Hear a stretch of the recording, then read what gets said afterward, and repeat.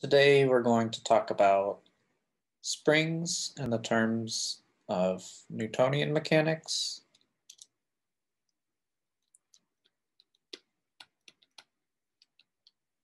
And so from Newtonian mechanics, we have that the force of a spring is negative kx, maybe we'll call this delta x, and this is called Hooke's law, which is an empirical formula, meaning derived from experiments by a person named Hooke. And so let's draw what this looks like. So if we have some spring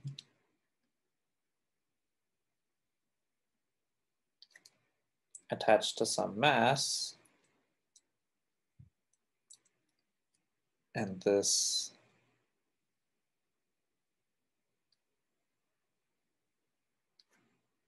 call it x1. This stretch of the spring is, or maybe xeq for equilibrium.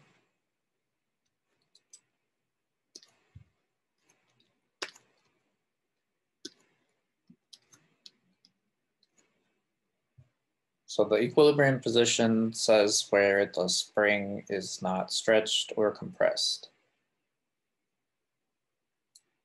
So if we have the spring getting squished like this,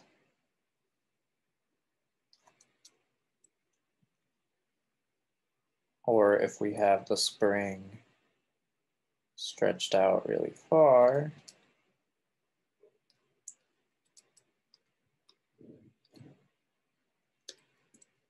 x2 or x1, then we can define delta x from the Hooke's law equation as the distance between the current position and the equilibrium position.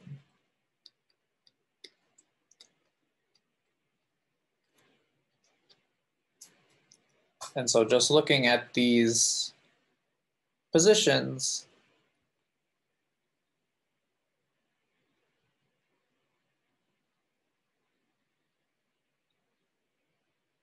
we would have, so let's just assign a number to this. Let's say the equilibrium position is at 1 centimeter, and that's 2 centimeters, maybe 2, 3, and 1.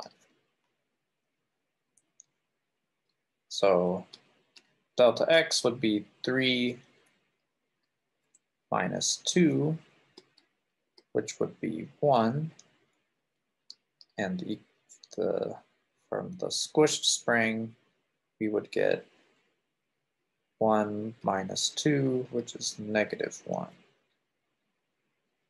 So if we plug those delta x's into here, so the force at position 2, we would get negative k times 1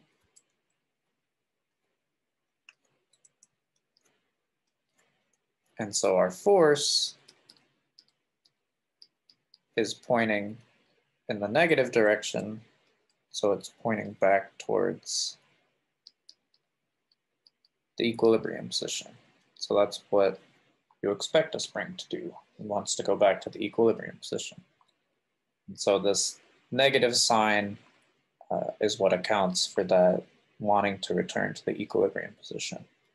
And then if you did the same for F1, so you have negative k times delta x, which was negative 1. So you get a plus direction on your force. So F1 is trying to push the mass back towards the equilibrium position. Okay, so then the other thing that's the other variable left in this equation is k, which is the spring constant.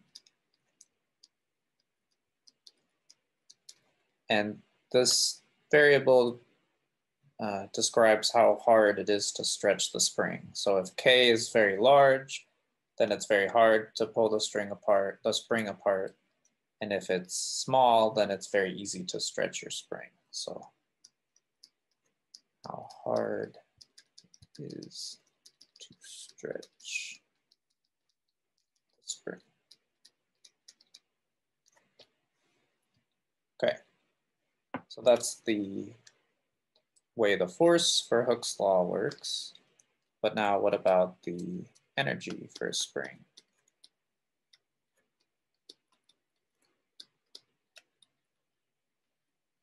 So just like we had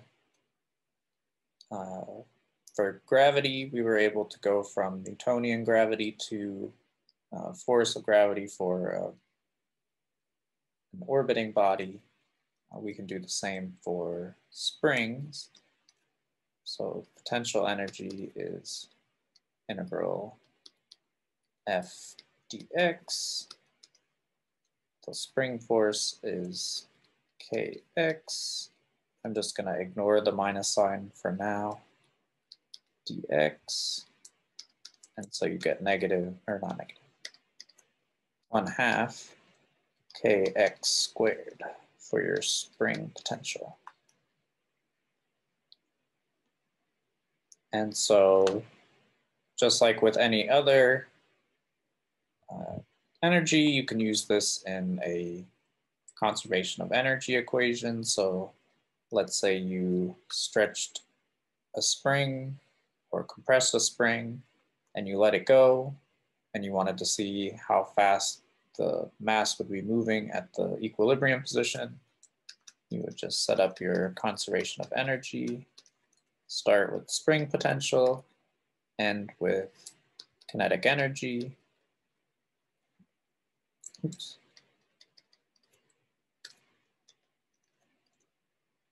And then you get 1/2 Kx squared equals 1/2 mv squared. Solving that for v, you would get square root of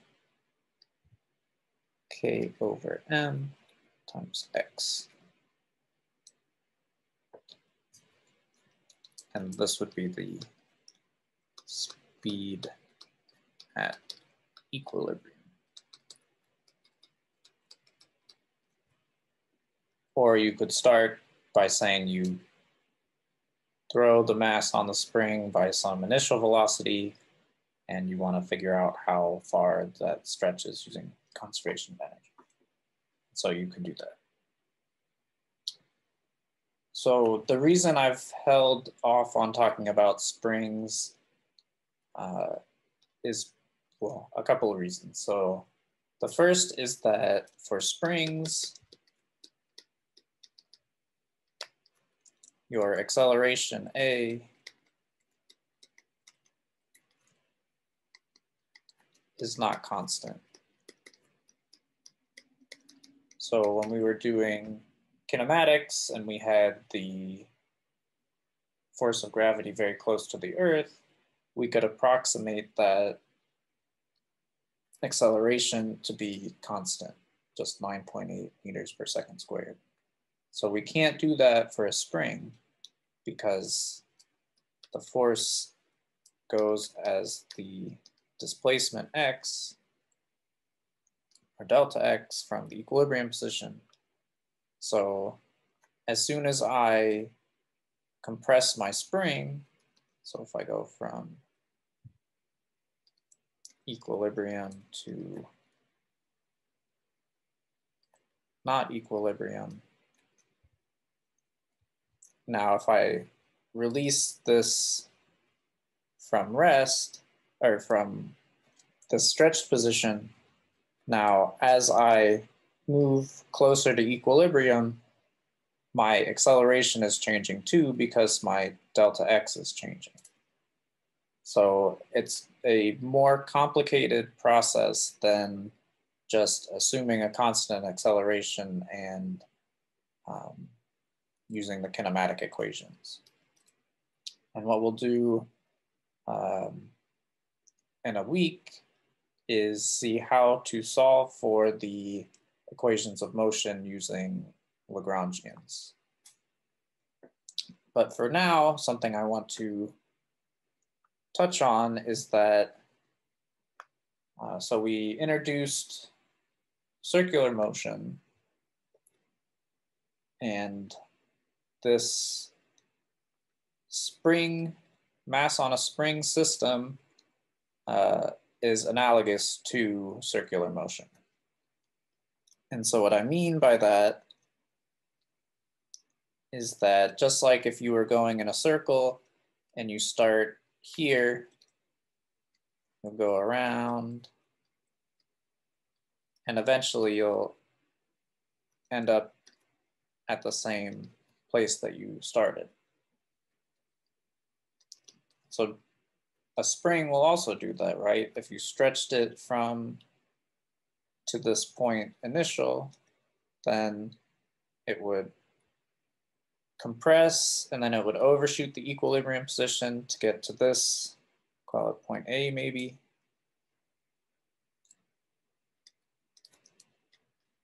And then after point A, now it has a bunch of spring potential built up, and it'll shoot back out, overshooting the equilibrium position and end up back where it started. So some of the things that we did with circular motion, we can apply to this spring system. And so things that undergo motion like this are called simple harmonic oscillators.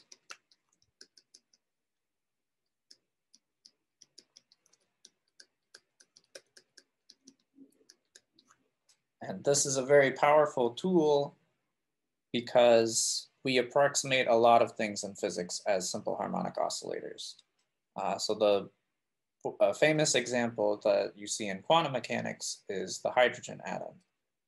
We can approximate the motion of the electron orbiting the nucleus of the hydrogen atom as simple harmonic motion, and then you build perturbations on top of that to account for the quantum mechanical nature of the system. But it all starts with the base of a simple harmonic oscillator. And so these techniques apply for not just Newtonian or classical mechanics, but you can apply it to electrodynamics, quantum mechanics. So it's a very powerful tool. So just as a preview of that, and before we get into Lagrangians and Hamiltonians, I want to show you an example of how to derive some of those things using Newtonian physics before we then derive them using Lagrangians and Hamiltonians, and then we can compare and contrast which way is easier and do we indeed get the same results. Okay, so the first thing I want to show is how we get the period of a harmonic oscillator.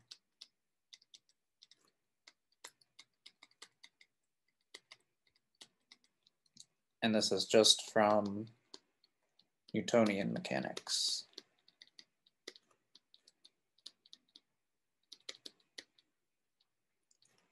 Okay, so we'll start. So this is our spring and mass system. Mass M, spring constant K. We know the force on this is Kx, and I'm not gonna worry about the negative sign for right now. It's not super important. It's just telling us what direction the force is going. So we also know that force equals ma. So if we solve this for acceleration, we get k over mx. Now, okay, so maybe we'll just put this in a box and call this equation 1.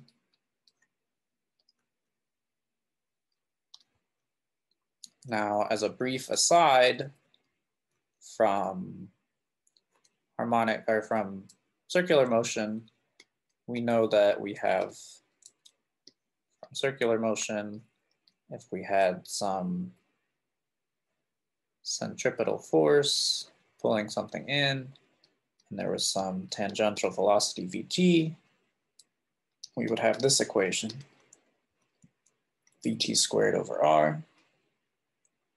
Now, instead of having a circle, we have a spring that moves this way when it compresses, and then the opposite way when it's expanding. And so this is for circular motion. Circular motion. And for spring motion,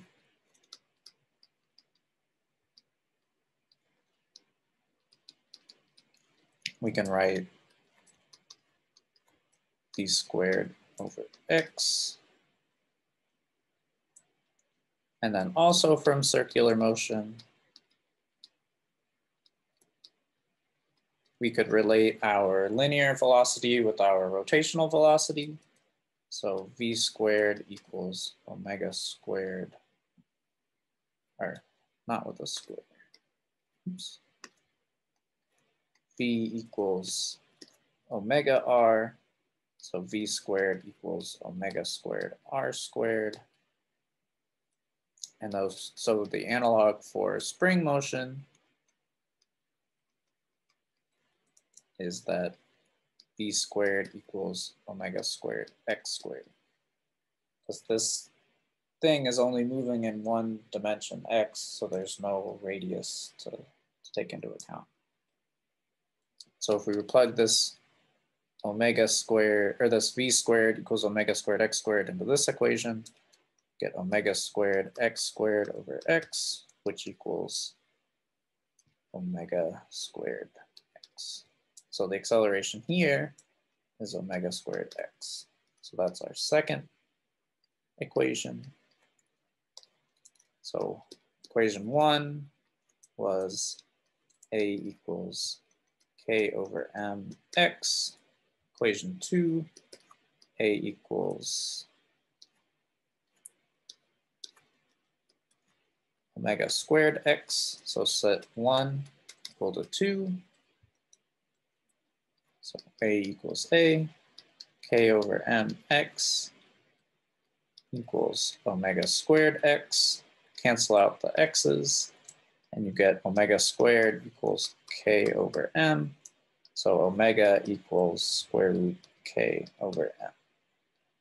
So the angular velocity of a spring system is the square root of the ratio of the spring constant over the mass. And the way to think about angular velocity when something's not going around in a circle is to relate it to its period or its frequency. So just from circular motion, we know that the period of something that's doing a repetitive motion like a spring is 2 pi over omega.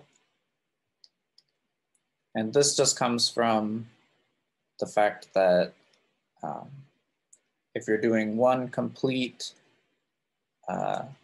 so going from,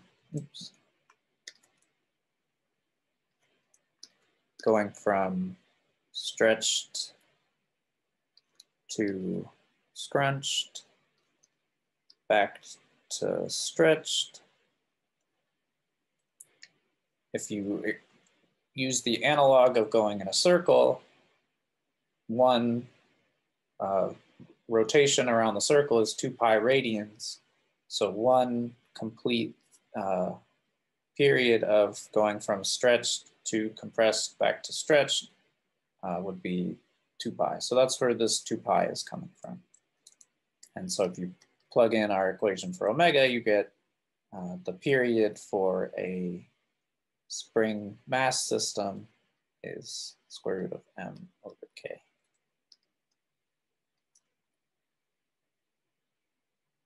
So that's the derivation for the period of a simple harmonic oscillator.